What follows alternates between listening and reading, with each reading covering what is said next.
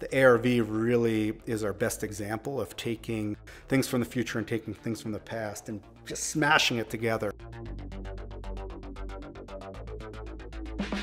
I've skied the 84 since I was like 9. Those things are so fun.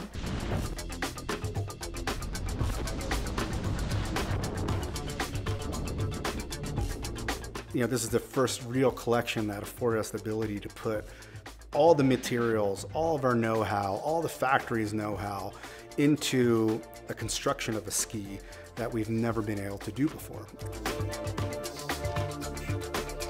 I do like a lot that the ARVs and ARWs are basically the same ski but with different graphics. You have your park dedicated skis and then you kind of have your all mountain skis. It really stands out as like the perfect balance between the both of those. Just because it's a twin tip ski doesn't mean it's something that, someone that never goes into the park shouldn't look at.